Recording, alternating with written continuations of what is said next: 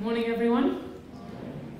It is my huge pleasure and a real privilege to introduce Fred Swaniker next, who is a true visionary in the field of African leadership. Fred has had an incredible career. He launched the African Leadership Academy in 2004, and by 2017, almost 1,000 future leaders had joined the academy. Many people would think that was enough of an achievement, but in 2013, Fred took another visionary step, launching a network of 25 African universities to launch 3 million ethical, innovative leaders by 2035. 2 of those are open now. The African Leadership University has campuses in Rwanda and Mauritius, delivering exciting, inspirational approach to learning. Fred is a real inspiration to all of us. He thinks big, innovates far, and builds networks to effectively deliver his visions. We are so lucky to have him here today and to learn from his wisdom. So thank you very much, Fred.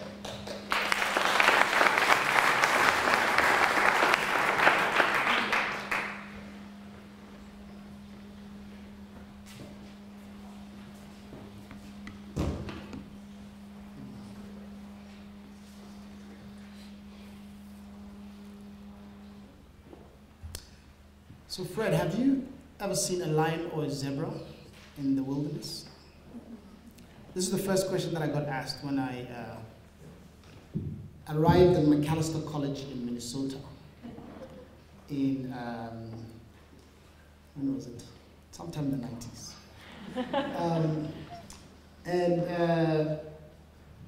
My answer to that question was that yes, I have seen a lion or zebra, but only in the zoo, just like you. And this is because, even though I'd grown up in Botswana and Zimbabwe, I spent about, I'm originally from Ghana. Left Ghana at the age of 4, and then every 4 years of my life I moved to a different country on the continent. So I lived in Gambia for a little bit, and then Botswana for a few years, and then Zimbabwe for a few years. And then I went off to college in the US. And they asked me this question. They said, have you ever seen a lion or a zebra? I said, yes, only in a zoo. And the reason for that was because even though I lived in these countries that had tremendous stocks of wildlife, my family couldn't afford the hundreds of dollars that it cost to go and stay in the fancy game lodges in Botswana, for example. And so after I graduated from college, I moved to South Africa, and I got a job working with McKinsey & Company, management consulting. And at the time, they were doing a pro bono project for an organization called Conservation Corporation that owned a bunch of lodges in South Africa. And one of the perks of that was that McKinsey consultants could go and stay at these lodges for free. So I asked my friends, I said, oh, which is the best one to go to? They said, oh, this place called Londolozi. Okay, that sounds good. I registered, went to Londolozi, and I was just blown away. The first time, I was now 22, and I saw a lion in the wilderness. I saw a zebra, I saw an elephant, I saw a lion, a leopard, and the incredible landscapes, and just being out there in nature and being so close to this tremendous asset that we have as a continent that I'd never seen. And I remember thinking, wow, why am I the youngest person here? And why do all the women have so much jewelry? And, I had no idea how much it cost. Only as I was leaving, I asked them, I said, how much does it cost to stay here? And they told me, today to go to Londolozi, it's something like $3,000 a night or something. And this was my first experience. Now, unfortunately, every other safari after that has been disappointing. But unfortunately, too many Africans grow up in this way. We grow up experiencing wildlife as something that doesn't belong to us, as something that's locked away for the benefit of others to come and enjoy. And so, fast forward, several years later, after I worked for a couple of years for McKinsey, I went to business school, and then I came back to Africa and decided that I was going to set up an institution to develop the next generation of leaders for the continent. Because one of the things that I've also come to realize is that Africa has many, many challenges, but number one of those challenges is leadership. And unless we address that issue, we won't be able to really address all of our other issues. So we started something called the African Leadership Academy, which The vision was to develop the next generation of leaders for the continent, and that has expanded later on to the African Leadership University, as was mentioned. And today we're on a quest to develop 3 million leaders for the continent of Africa. Really identifying the most outstanding young people on the continent that we believe have the courage, the imagination, the passion, and the resilience to transform the continent. And connecting them to each other so that they can work together to form a force that can really transform Africa. And to solve what we call the big challenges and the great opportunities facing the continent. Because as we set out to build these leaders, we said, we don't just want to develop leaders for leaders' sake. We believe that we want leaders should have a purpose. They need to have a specific mission that they're on. And so, traditional universities have a school of law, a school of business, school of engineering, and students do, Bachelor of Arts in history and chemistry and so forth. What we've done is we've said,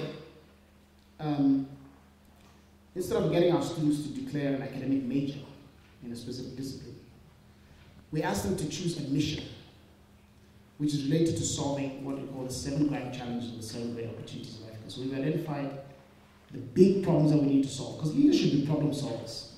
They need to do things, especially the hard things that need to be done to solve society's big problems.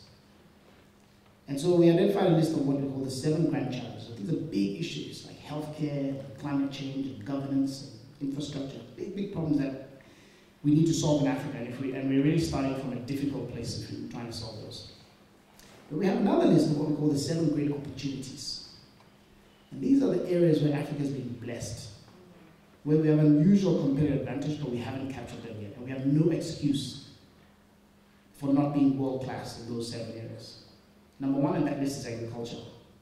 We spend about $40 billion a year importing food into Africa, that we have perfect soil conditions to grow. We have lots of rain, we have sunshine, the largest amount of arable land that has not yet been cultivated. And number 2 on that list, tourism, another huge opportunity. Conservation. We have some of the most unique biodiversity in the world that no one else has. And we've been blessed with this as well. The empowerment of women, I think, is another massive untapped opportunity for the continent, unless we can get 50% of our population fully contributing to the continent's future. There's no way we're going to get to where we need to get to. The arts, the creative industry is another untapped opportunity. Regional integration, how to get our economies to work together and so forth. Right? So we have this list of opportunities. Natural resource management is another one. And so what we have done is we said, actually, let's not build a school of law, a school of business, a school of engineering. We're going to build our schools around these 7 challenges and 7 opportunities. And that's what led us to start. The first school is actually the ALU School of Wildlife Conservation. And today I want to share with you a bit about the philosophy that we follow in this conservation school as we look to develop the next generation of conservation leaders for Africa. The main thing that we're trying to do is to really reframe conservation from a sector that is about protecting a shrinking asset. Because if you think about it, the whole word conservation is about protection. It's about conserving something that is dying. It's about protecting a shrinking asset, right?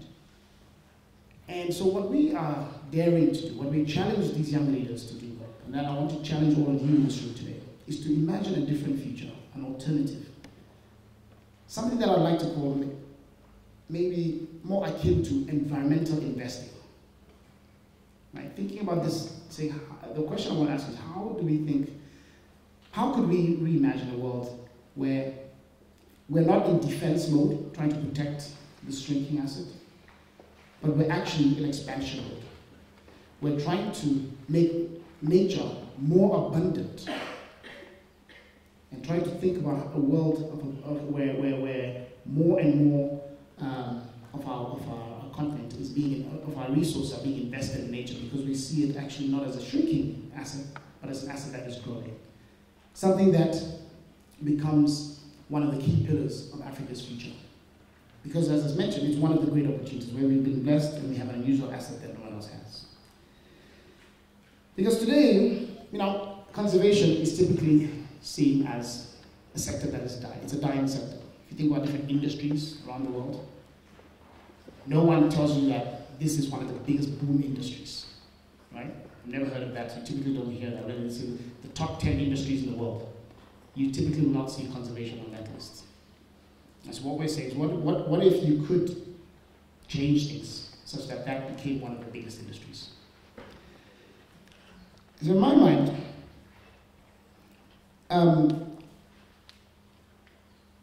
to do that, we need to think about the characteristics that typically make growth industries. So, the way we look at it is that there are three characteristics of growth industries. The first characteristic is that they have an enabling environment. So when you look at the industries that we all talk about that are growing, like technology, banking, and so forth, that we all see massive investments in, there's normally been an enabling environment that has been created, typically by leaders in that sector. So leadership is the number one most important thing we have to get right if we're going to get conservation to become a growth industry. Which is why it's exciting to me to see that so much of your conversations here over the last couple of days have been about leadership. And there's leadership training, and there's, we have some of the political leaders in this country coming to this event. We just heard from Honorable Tia, your inspiring story. And later on we have the First Lady coming, and I understand that Honorable Najib Balala is also going to be here.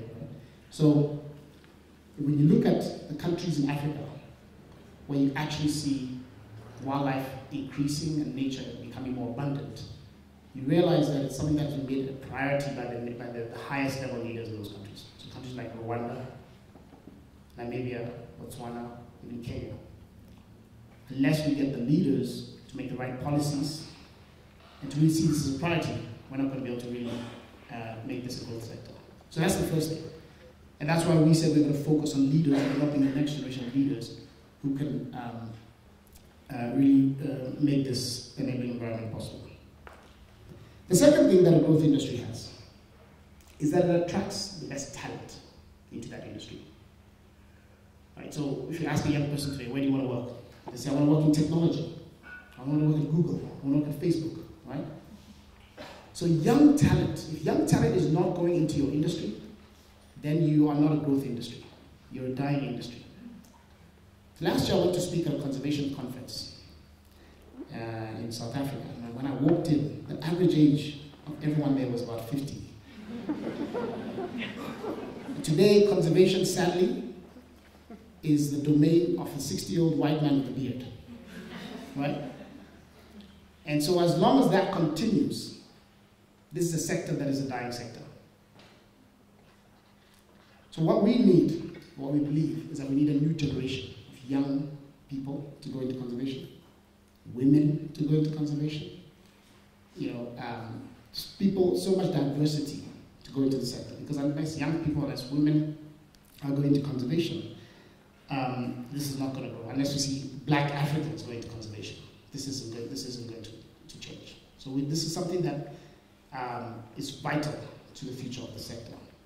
And so what we're trying to do is to get this seen to be a sexy industry. Right? Something as sexy as going to work at Google, Facebook. If we can, unless we get Africa's best brains, our best talent going to the sector, that is so strategic to the continent, there's no way we're going to be able to actually catch our full potential as one of the great opportunities for the continent. So I want to show you a short video that gives you a sense of one of these young people that we're grooming to go into the sector. And this, I believe, is the kind of image of the sector that needs to change, where people like this are seen as conservationists and not the 60-year-old white man with a beard. Can we play this video? No sound.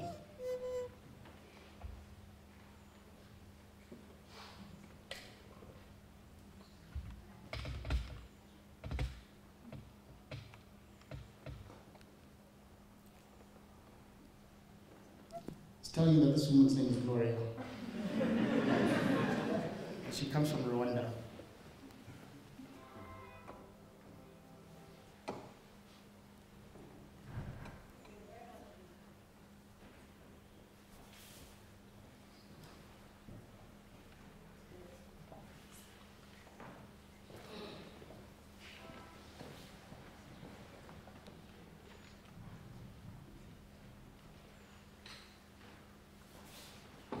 Okay, we'll just continue if you figure out the sound will play there. So this is the second characteristic, the talent. The third and final characteristic of a growth industry is that it must make money. Because sectors that are not financially sustainable, sadly, do not grow.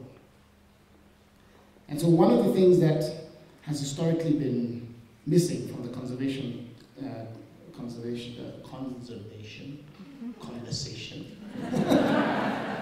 from the conversation of the conservation, is that we don't think about it in terms of how it creates economic potential for Africa.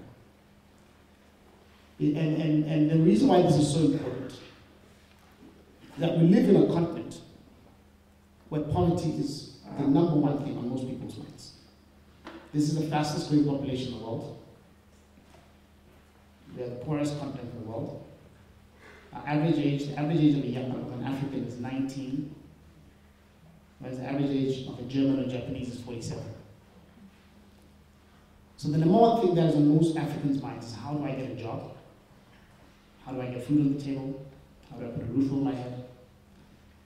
And unless we, as conservationists, are able to think in that way as well, to think about how we actually develop sustainable models for conservation that actually create wealth, that give jobs to people, that give income to communities, we're going to have a fundamental misalignment between the interests of people and the interests of nature. And I always say that conservation, animals don't need us to take care of them. They can take care of themselves. Nature is able to take care of itself. The whole field is only because the humans came into the picture, right? For centuries, for billions of years, wildlife took care of itself, nature took care of itself. Only when humans enter the picture do we see this becoming a problem, right? And so we have to think about conservation not only from the perspective of nature, but we need to think about the perspective of people as well. Unless we take into account the interests of communities that live around protected areas, and the interests of countries that have wildlife assets, and how actually we can align that to their interests, which is really how do they put something in their pocket, we're not going to be able to actually see this sector grow. And so one of the things that we're doing in the school is really getting to develop a generation of conservationists that are not only thinking about conservation, biology, and ecology, but are thinking about politics and economics to power. Because that really today is what conservation is about.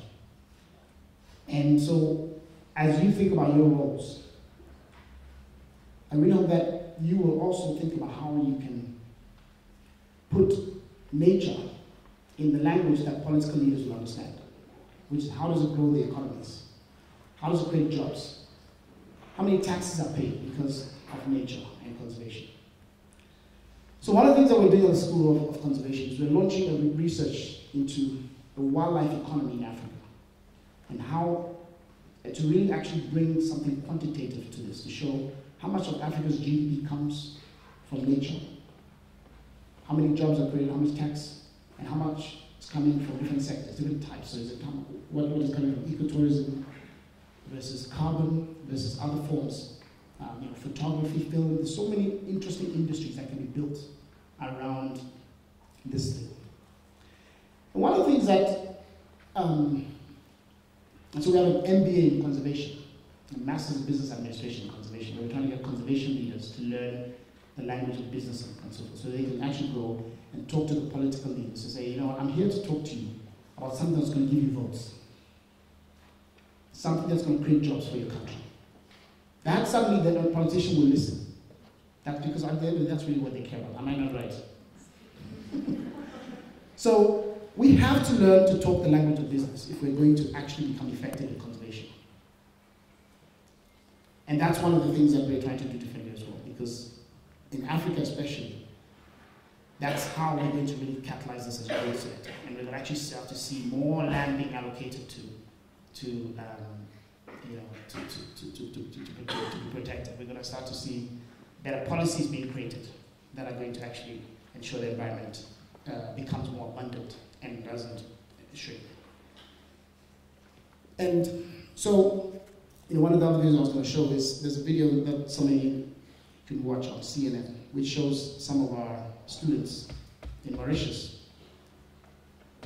who have built this. That's what this video. They realized that one of the MBA students actually realized that there was a massive challenge with bee extinction, which as I'm sure many of you know.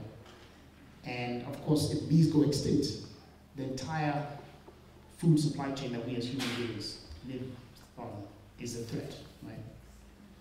And so this shows how they come up with a new technology to build beehives that are called smart beehives, where they're using sensors in those beehives to track the temperature, the humidity, the sound levels, the noise, and so forth, to be able to see what's going on in these beehives, to be able to actually track how healthy they are, so for bee farmers to be able to actually optimize the health of these beehives and so forth. The next phase of the project, they're going to be putting sensors on the bees' wings, so that as they fly, you can track where they're going and see actually what, at what point are they dropping off, where they're dying, and so forth, and to be able to actually leverage data and analytics to be able to study this. And this is the kind of innovation, and leveraging technology, and actually building something that's financially sustainable, because they're doing this as well as a business, that we need to be thinking about as conservation. Because very often, we confuse the social impact that we're trying to bring to the world with our business model. And it's very important that we distinguish the two. Because if you think about Google, what is Google's business model? Advertising. That's their business model, right? But what is Google's social mission? Provide information, right? So Google set out, the founders of Google set out to democratize access to information, because they thought that information was a scarce resource, it was hidden, it was hoarded by a few people. And they said, we're going to democratize and make it accessible to everyone in the world. And so today, thanks to Google, they literally have changed the world, right? I couldn't have gotten here this morning without Google Maps.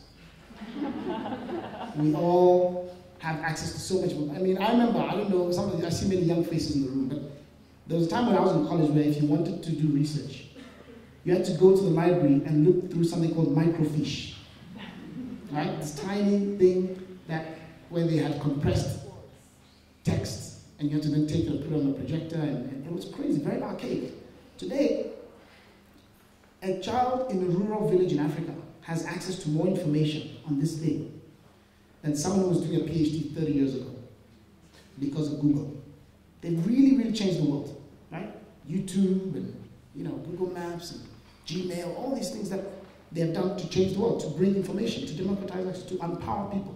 That's their social mission. Their business model is advertising, right?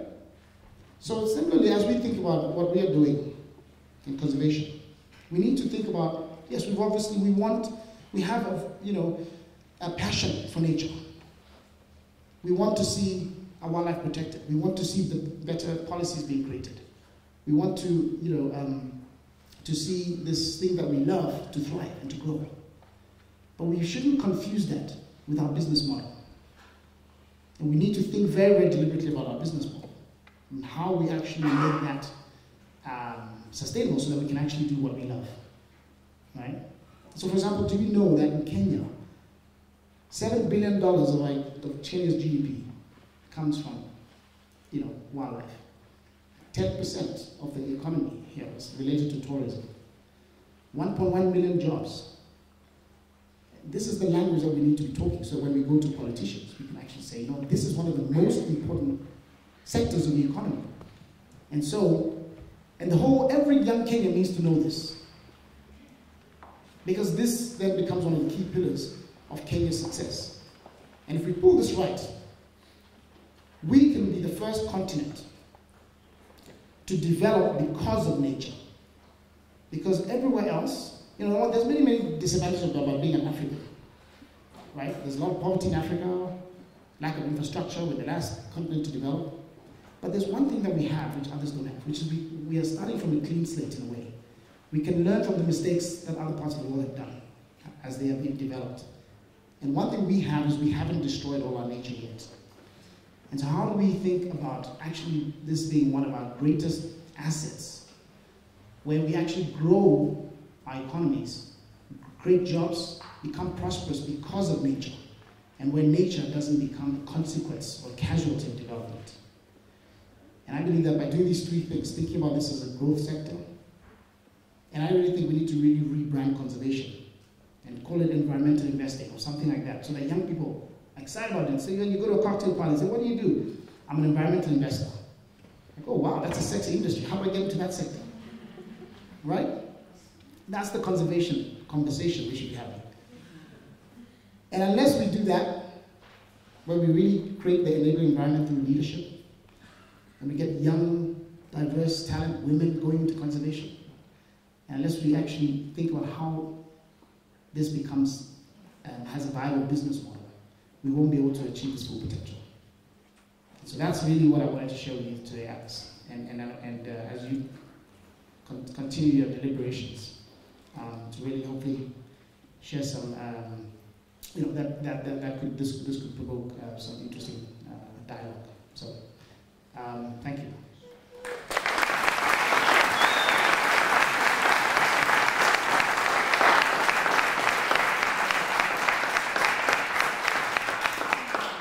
Thank you very much. That was as inspirational as we thought it would be. We've got about 5 minutes for questions, so whoever's got a burning question, now is your opportunity.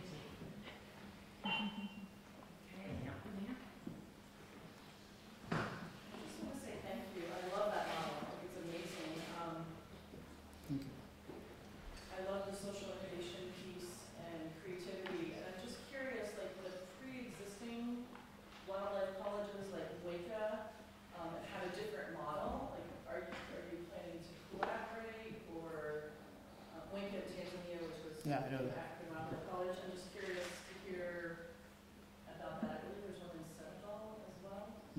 There's one in Tanzania as well. Yeah, and the South African Wildlife College. Yeah, I mean, we have been. We hope that we can collaborate with them to,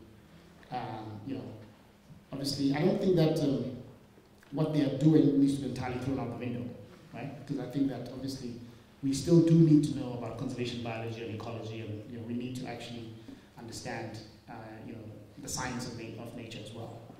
So I see it as more of, we need to do both, and so we'd love to see how we can, and we have been, reaching out, and we sent a delegation to the South African Wildlife College last year to see how we can do, how we can collaborate, and we're absolutely looking to see how we can bring our philosophy together with theirs and to influence,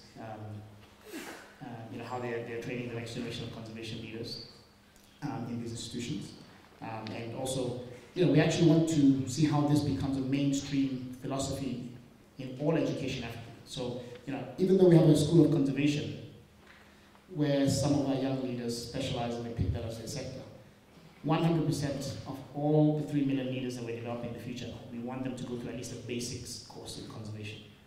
So, it could be a 4-week course, a 6-week or 2 months, because what we believe is that, conservation needs to come out of the shadows. Today it's something that it's either the domain of an activist, or a billionaire, or a scientist. And we're saying that it needs to be something that everyone understands. So that, one day, if you become the president of a country and your Minister of Environment is asking for a budget for nature, you understand why. If you're the CEO of a company and you're about to, chop down a forest to build a mine, you can think differently about, oh wow, there could be some chimpanzees in that forest, let me think differently. Right? So we're trying to really get this to mainstream, not just in those wildlife colleges, but can we actually get all universities in Africa and all institutions that are developing the future minds of this continent to really integrate this into their all fields of study, and so that it's not just this thing that's in a silo. Because we need to move outside of. So, for example, one thing we do every year, we have a business of conservation conference. And as we were designing that, we said that only 20% of the attendees will be conservationists.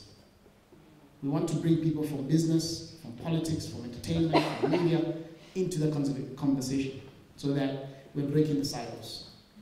So that's part of the thing. Right, next we have time for one more question, so pick who you think looks most passionate. Definitely not Peter Lizzie, no. So. If it was from the front here? Okay. Yeah. So, how was your model accepted? Because there is a monopoly of certain governments to function in one stereotype way, as you said, but breaking the ice and developing a new model, as you said, which takes care of all different agencies and looks into it in a more holistic way. Was it very challenging? So yeah, I mean, obviously, when you're trying to drive innovation, especially in a sector that is as conservative as higher education, you need to pick your battles and figure out how to start. So one of my philosophies is that when you're starting something new in Africa, you need to go not necessarily where the market is largest. So for example, Nigeria or Ethiopia, there's huge populations. But you need to go where your headaches are fewest. So when we were starting, we opened the first university in Mauritius and the second one in Rwanda. Those countries tend to have more visionary leaders. You don't have to, because you're trying to figure out your model and trying to get the innovation developed. You also don't want to be worrying about issues like corruption and that you don't have electricity and water and all these things that is not your core business. So we said, let's go to these countries and perfect our model and develop it first. That's why we started those two countries. And then once you have that, then you can do two things. One is you can bring the leaders from the other countries that are a bit more challenging to come and see what you're doing. And you say, okay, if you want this in your country, then you need to change these things. And then we'll bring this to your country. So that's been our philosophy. And then finally, now that we've built our muscle in the last 6 years in these sort of more friendly environments, we're now venturing into other countries. So now I've moved to Kenya, and we've opened up a site here in Kenya, and we're going to other countries. This year we're probably going to open in about 9 other countries. So Senegal, Abidjan, Accra, Lagos, Cairo, Asia. These are all in our pipeline. And now we're starting to scale up across the whole model. Thank you very much. Enjoy the rest of the day.